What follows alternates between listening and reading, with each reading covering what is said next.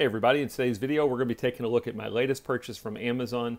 This is the CL7000 solar powered hand cranked lantern from the company Raynic.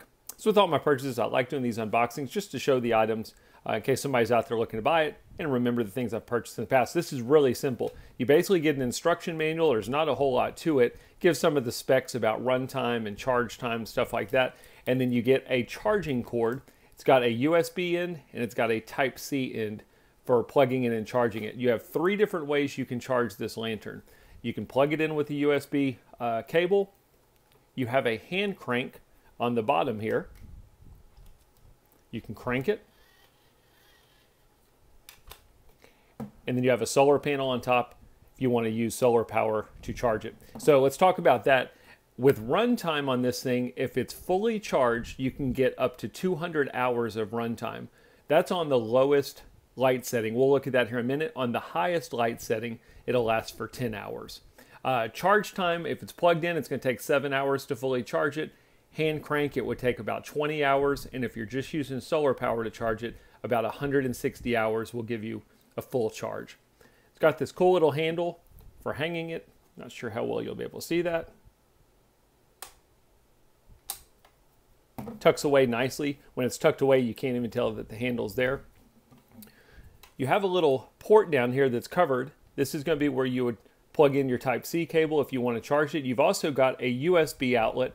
So if you wanted to charge something like your cell phone or a flashlight or something else, you could simply plug in the USB cord and the battery on the lantern will charge your unit.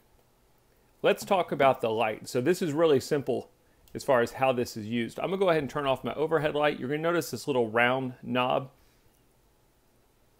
All I have to do is turn it and it turns on my lantern. You'll notice when it's turned on, we've got these little lights down here. You have 4 lights, that's your battery level. So mine is currently 3/4 full. If you've got 4 lights showing, that would be fully charged.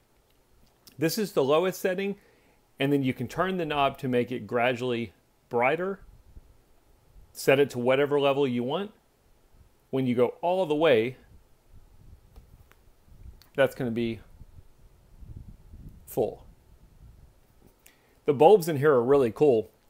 I'll try and do a still shot. But it's almost like little candles.